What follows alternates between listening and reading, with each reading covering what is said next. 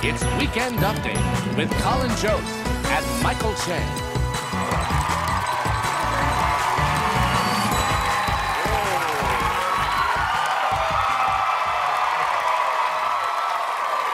Good evening. Thank you. Good evening, everyone. Welcome to Weekend Update. I'm Michael Che. I'm Colin, Jost.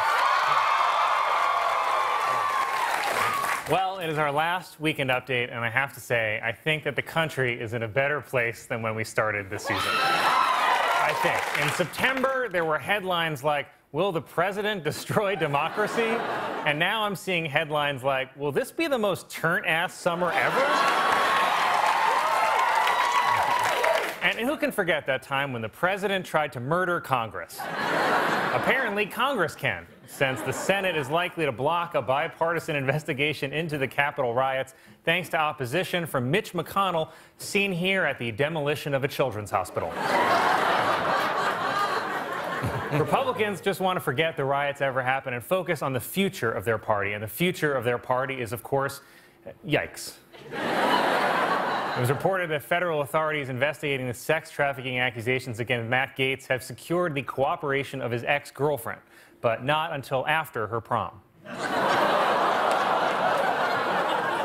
In the wake of the ceasefire agreement between Israel and Hamas, insiders praised President Biden's light touch when dealing with Benjamin Netanyahu. But in fairness, everything Biden does involves some kind of touch. Andrew Giuliani, who is the child of Rudy Giuliani and, I'm going to say, Gary Busey, announced that he's running for governor of New York and claimed he spent 5 decades in politics, despite the fact he's only 35 years old. You know, I didn't know you could get brain damage when your father drinks during a pregnancy. President Biden test drove the new all-electric F-150 pickup truck at a plant in Michigan, and you're probably thinking, ha ha, he's old, I bet he drives slow. Well, watch this.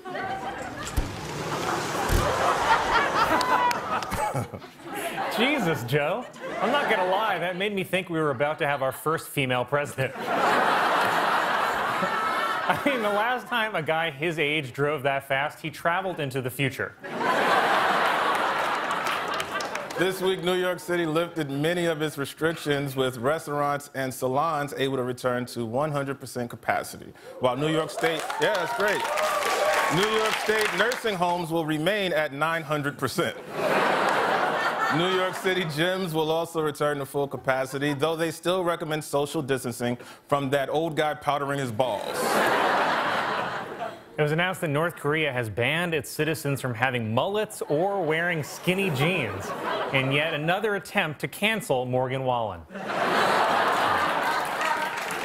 The White House announced that several dating apps, including Tinder, OkCupid, and Hinge, are launching a new feature that will let people show their vaccination status. But you can't believe everything you see on a dating app. I mean, my Tinder profile says I'm a white architect named Craig.